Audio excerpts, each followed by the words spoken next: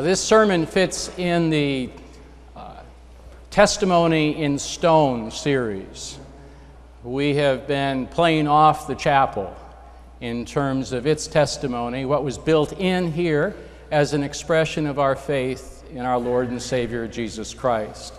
And today's is on the four Gospels. If you notice that these four columns that hold up the dome, penitentives is the structural kite-like shape on which the emblems of the gospel are imprinted in stone. And the four living creatures from Ezekiel and the four living creatures from Revelation were the inspiration behind the emblems. That being Matthew, the winged man, underscoring the humanity of Christ. And here we have Mark, underscoring the royalty and strength, the lion. And then the ox, emblematic of the sacrifice that Christ gave. And then the eagle, representative of the Gospel of John, the divinity of Christ. So what we want to do in the next 20, 30 minutes or so is imagine a dialogue with the evangelists, the gospel writers. What would it be like to hear them discuss the work they put into writing their gospel, discussing the creative process, the experience of the Holy Spirit coming upon them, reflecting on the purpose and the intended audience? As you know, each writer takes a slant on the life of Christ and the works of Christ. And then they weave that perspective into a gospel account, a narrative that is, I think, both revealing and compelling. So we have Levi, the former tax man, otherwise known as Matthew. Give a wave so they know who Matthew is, Tyshawn. And we have John Mark, Peter's junior colleague, followed by Dr. Luke, the Apostle Paul's co-worker, and finally the venerable and beloved John, the Apostle, the son of Zebedee. You know, we know nothing about their appearances. I think that's striking because you'd never get away with anything in the 21st century without beginning first with how people look. But we know nothing of how the evangelist looked. But I think we can venture a guess about their personalities from their writing styles.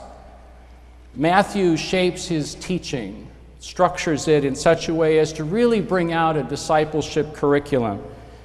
His pedagogical pace is methodical and structured a lot more than, let's say, Mark, but by no means dull or boring. There is an urgency in Mark's tone. He's the most restless of the four. You'd almost think that he was about to get married. His well-chosen words are free of any extraneous dialogue. You can't read Mark without getting a sense of the immediacy of Jesus' words and actions. Of the three, Luke pays the most careful attention to the people dynamic, to women, to strangers, to outcasts. In addition to Luke's concern for historical accuracy, he offers a keen psychological insight into Jesus' interaction with all kinds of people. John is the group's poet, prophet, pastor. He impresses us as maybe the deepest thinker who creatively works the images and the metaphors and the encounters of the life of Jesus into worship. John exudes a passion for Christ. Really, they all do. The gospel writers are not novelists writing a creative story. They're not journalists dispassionately conveying facts. They're not scientists discovering data. They're evangelists, witnessing to the truth that is in Jesus. And we exegete them because they exegeted the life of Jesus. The law required confirmation by two witnesses. Well, the Gospels confirm the truth twice over. Matthew, Mark, Luke, and John are the north, south, east, and west of the Gospel. No two people ever tell the same story the same way, let alone four. But these four evangelists agree. So I think we can think of you as the bass, the tenor, the alto, and the soprano of the gospel song. So let's begin. What is your advice on how we should read your gospels? Let's begin with you, Matthew. Thank you. The four different and diverse accounts of our gospel is truly a blessing, a beautiful blessing. I think people get it wrong when they try to harmonize everything. We come from diverse backgrounds, as you would expect, so we frame the narrative of Jesus in our own unique way, and I think this is a very good thing. Our differences, our purpose, even our approach, although it's different, it makes for one lively witness. And I think that we will explore some of these differences in this interview. Mark, what's your take? How should we read your gospel? Yeah, I agree. All four gospels are unique. Each one has its own purpose or calling. So we don't want to put them into a blender and smooth everything out. Neither do we want to put on blinders and ignore the differences. If I add some details that, say, my brother Matthew leaves out, I expect those details to be acknowledged. We may be framing the story distinctively, but we need to pay attention to the other accounts. All I'm saying is the church has been given four gospels, and she needs all four of them. Luke? I think it's important to remember what John wrote at the end of your gospel, that the world's not big enough to hold everything that could be said about Jesus, because when it comes to Jesus, it's infinite truth on our very finite scale. So we have to be selective, and we have to be diverse, and we don't have everything that could be said, but what we do have, we're supposed to have. And I wrote in my own introduction that many have undertaken it to write an account of the life of Christ, but through a long process, the Spirit has chosen these four, our four, to be unique and authoritative witnesses to his life and ministry. So as you read mine, I think you can tell that I paid careful attention to my sources, whether it's members of Jesus' own family or the other apostles, or people just like myself who had their lives completely changed and turned upside down by him. John? Yeah, I like to think that the Gospels read us more than we read the Gospels. And so when we study the text, as important as that is, I think it's important to see that the text is really studying us. So when we read the encounters between Nicodemus and Jesus, or between the woman and the well at Jesus, we see ourselves in the story. We're in the story with them, and we can ask ourselves the questions: are we admirers? Are we followers? Are we just simply, looking at him from the side, or are we really true disciples? I think being examined by the Gospels is something that's very important. And, as Gospel writers, we're telling the story with energy and creativity and freedom. And I think that comes out. You see why I said John was the deep thinker? Why did you begin the gospel the way you did? And let's start with Mark here on this one. I felt that we needed a concise narrative that got straight to the point of the life of Jesus. I started with John the Baptist and Jesus. And I used as few words as possible to cover Jesus' baptism and his temptation in the wilderness. And before you know it, Jesus is into his mission. He's calling his disciples, and just like that, we're headed to the cross. Now, that's probably why some have referred to my gospel as this passion narrative with an introduction. I think that's a bit of an overstatement, but the movement to the cross is from the beginning. Matthew, why did you begin the way you did? I'm probably the most Jewish of the four of us. I begin with Abraham, as you would know. Then the three sets of the 14 generations, which culminate in the birth of Jesus Christ. son of Joseph, son of David, son of Abraham. I thought it was very important to strike a balance in my narrative to capture the clarity of Mark's gospel, but also to include the complexity and the sense of fulfillment that Jesus is coming conveys. So I'm thinking that we have a deeper appreciation of what I'm trying to communicate to my audience. Luke?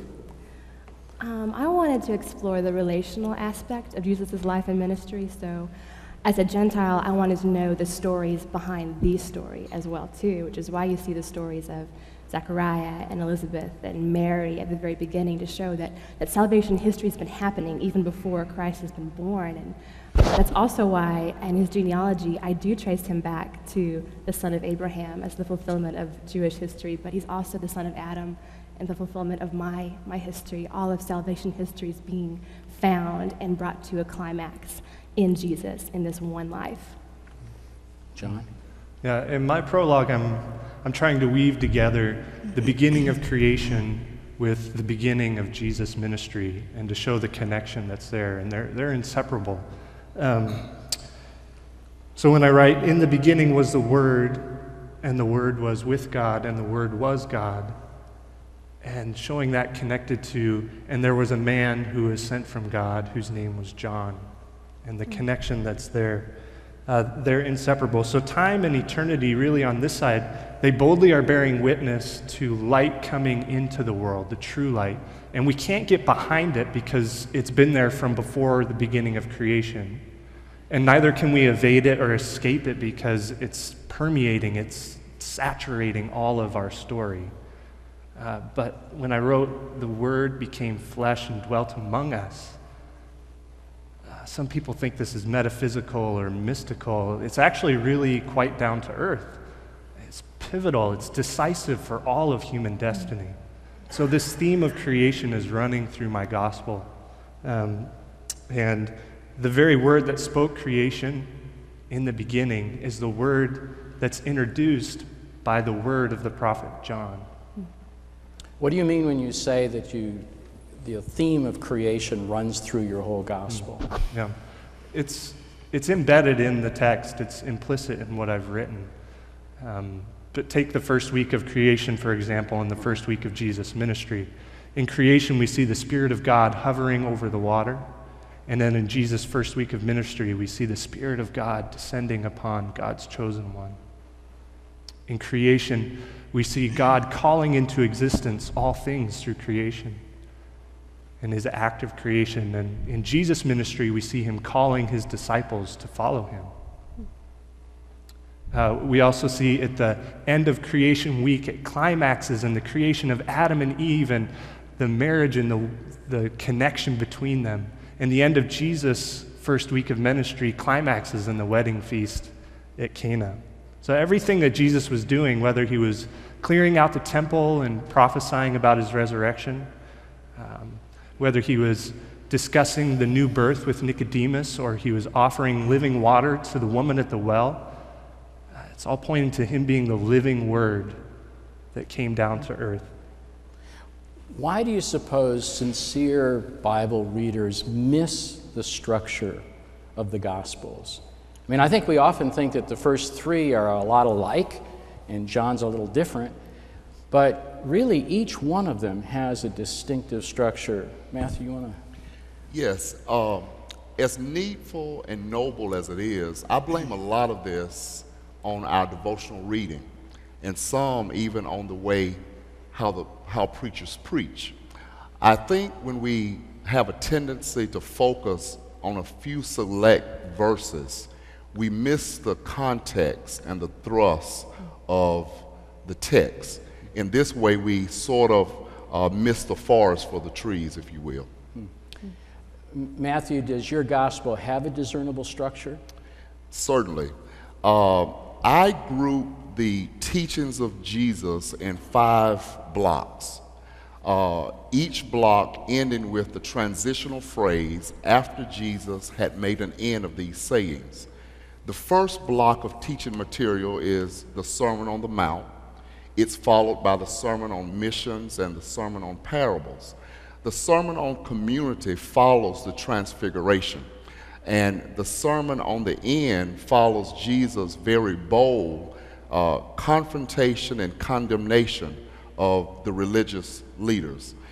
In this way, it's my hope and prayer that the reader will get a grasp on Jesus' disciple-shaping curriculum.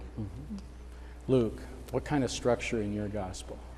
Well, since I'm exploring the relational aspect of Christ's life, I decided to structure it with 7 different meals, beginning with the great banquet hosted by Matthew, and then the last meal being the Last Supper with his disciples, just to show that all throughout his life and ministry, Jesus did ministry and teaching at the table, and you see holiness and hospitality just colliding together with him in his life, and that's something that I resonate with, and I wanted to show as disciples, we need spiritual direction and teaching with hospitality and with table fellowship with one another. Mark, how about you? You know, I offer this rapid-fire series of events that take place outside of Jerusalem, the pivotal point of which is at Caesarea Philippi with Peter's confession and his rebuke, followed by the transfiguration of Jesus. The fullness of that moment, the magnitude of that moment, the transfiguration, is so difficult to comprehend. The disciples struggled with this, and I wanted to convey their struggle in my gospel because, you know, if we're truly following after Jesus, we face that same struggle today. Today's preachers seem to ask us to believe in so little. They want believing to be as convenient and as easy as possible. But the 4 of you seem to insist on making believing in Jesus kind of difficult. Why? Mark, let me begin with you.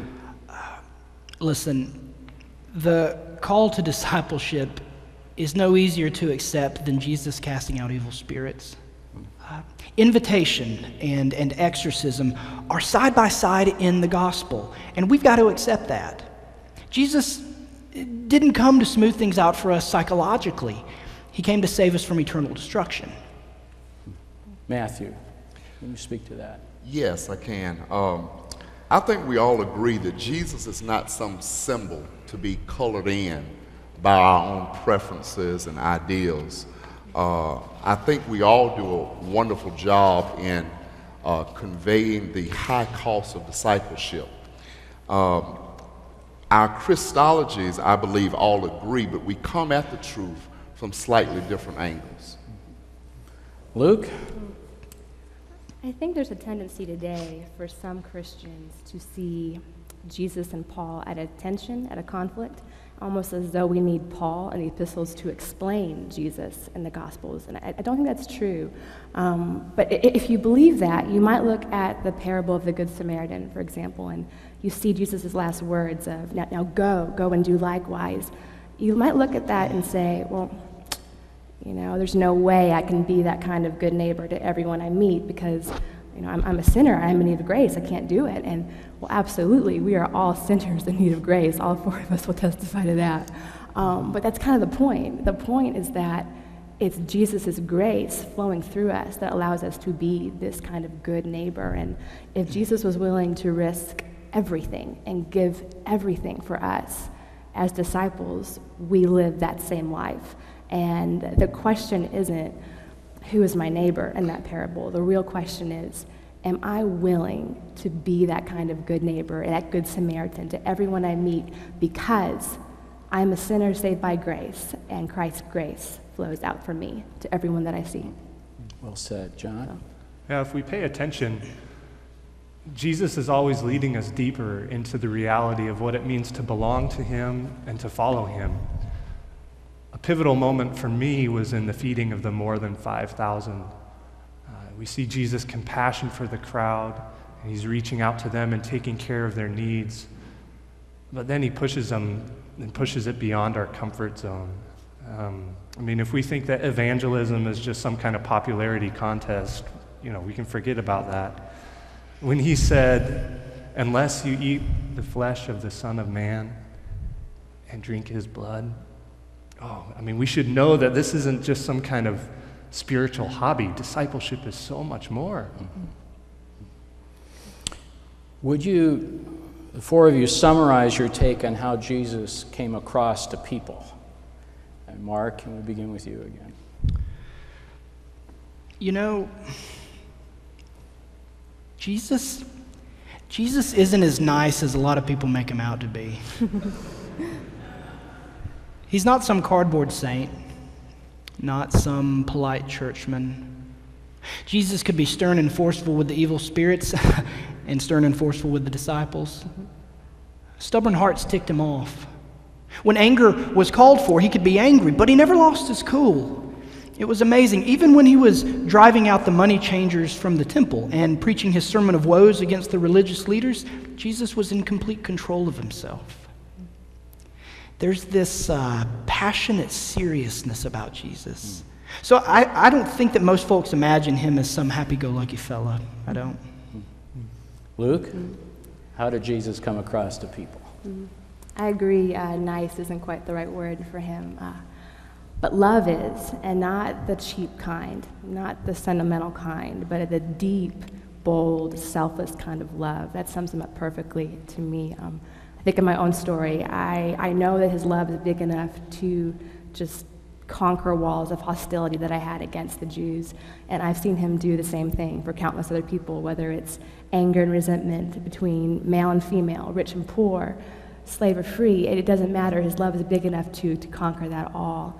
And at the same time, his life was like an open invitation that anyone who wanted to come could come. But if you came, you were never the same again, because everything he did would be to discourage admirers, but to draw in followers. So deep love and an open invitation. Matthew? Jesus truly is the master teacher. And when you were with him, you expected to be taught. He was always teaching. We were always learning. He didn't need a special occasion or context or even a special platform to teach. He taught from a mountainside of the shores of Galilee. Sometime even as we were walking along the path, he's always teaching. In this way, he used earthly metaphors, down-to-earth parables to convey his message. Form followed function beautifully. People never worked hard to really grasp the message he was trying to convey. I also think we all do a great job in explaining how accessible Jesus truly was. Whether you were a child or a Roman soldier or a poor sick woman who wanted to see Jesus, he was always accessible. And I think we really do a wonderful job in conveying his accessibility. John? Jesus made believers out of us. My purpose for writing, even as I said and we read earlier this morning, was that you may believe that Jesus is the Messiah, the Son of God, and that by believing you may have life in his name. And we saw this happen time and time again, whether it was with Jesus and Nicodemus, that he was working there, and it's not just some kind of formula, ABC formula for conversion. He's invariably touching the very core of who the person is, and it's not always easy. We see it with the woman at the well, and I mean, look at my life. He changed who I am. Did the truth of the incarnation come from Jesus himself? You know, there's been a lot of skepticism about that, as if that was written in later. If you'd speak to that. Mark, can we begin with you? Jesus is Lord. Jesus is Lord. This is our confession and our witness. It's not like we've embellished the story of Jesus after the fact in order to win some following for ourselves. That's ridiculous. Matthew's a tax collector, not a novelist. John's a fisherman, not a novelist. Luke's a doctor, not a novelist. We're witnesses, not novelists. My gospel begins with the voice from heaven saying at Jesus' baptism, "You are my son, whom I love. with you I am well pleased. And it ends with the Roman centurion saying at the cross, surely this man was a son of God. And everything in between substantiates the testimony that Jesus is the Son of Man, the Lord of the Sabbath, the Messiah, and the Son of God, all in ways that are true to Jesus himself. Matthew. Well, certainly, Jesus is not what we Jews expected. That's why I think it's very important that we underscore the precise ways in which Jesus fulfills the Old Testament prophecy. Jesus says himself that no one knows the Son except the Father, and no one knows the Father except the Son, and those to whom the Son chooses to reveal him. Jesus centers salvation in himself. And with that being said, I think that we can truly confess that he is the Messiah. Amen. Luke. Yeah, I mean, he's the climax of salvation history. It's the truth that we've been given to tell. And the truth is right there in Mary's song and in Simeon's prophecy that he is the light of revelation for the Gentiles, and he's the glory of Israel. And he said it himself, and he said the truth when he said in that synagogue in Nazareth that the Spirit of the Lord is upon me to proclaim the year of the Lord's favor, because he's the new wine in the new wineskins. He's the Lord of the Sabbath. He's the Lord of the harvest. He's the Messiah. He's the long-expected bridegroom. And on top of all of that, he's the God who will sit down with the sinners and have a meal with them. So I don't think glory gets any more personal than that. And everything that he did, he embodied and breathed and lived out incarnation for all of us to see. John? Yeah, the identity of Jesus is at the heart of every encounter, every act that's in the gospel. And I think it's fitting that within the canon of Scripture, my gospel comes at the end as I'm able to build on and to draw out some new things from what these guys have written. But you talked about skepticism earlier, and I insist that the accounts of 7 signs and the 7 sayings, those are based in my eyewitness real experience of Jesus. I heard him say to Martha, and I heard him say, I am the resurrection and the life. Anyone who believes in me will live, even though he die. And whoever lives by believing in me will never die. Well, one last question. People seem to have a favorite gospel. Sometimes that favorite gospel changes at different stages of our Christian life. Do you have a favorite reader? Mark? My gospel's been characterized as, let me see if I get this right, a tagline gospel. I think that's because I like to summarize a scene or some discourse in a single line or sentence. The word pictures that I use about Jesus, they're straightforward, they're unembellished. I like to take a cue from the prophets and boil my message down to the basics. Now, because I use such ordinary language and unadorned style, because I tell my stories with as few extra details as possible, I'd say that I qualify as a minimalist. But my goal is to draw the maximum amount of attention to Jesus. My gospel connects with readers who bring their imaginations to the process of understanding Jesus. They sense the energy and the tension, the passion that's in Jesus' life. Matthew?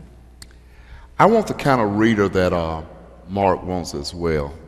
But maybe with my approach, I would advise the reader to slow down a bit, to study the teachings of Jesus, because I believe that if we are to respect the Spirit-inspired work of this text, that we must enter into the pedagogical style and structure of each gospel writer. Now, this will demand something more than most readers and even some preachers are willing to give. But I think in order to grasp a deeper appreciation of the gospel narrative, this is the approach we must take. We are convinced that the Holy Spirit is involved in every aspect of this work.